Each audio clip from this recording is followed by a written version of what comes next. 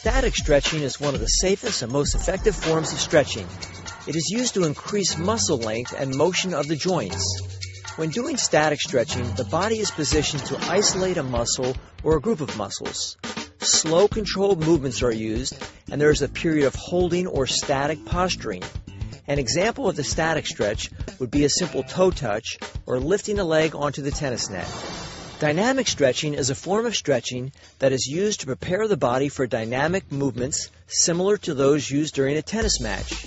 The idea behind dynamic stretching exercises is to move muscles and joints through patterns that actually will be used during the sport activity. Movements such as jogging in place, side-to-side shuffles, and kangaroo jumps are examples of dynamic stretches. Flexibility programs typically incorporate both static and dynamic flexibility exercises.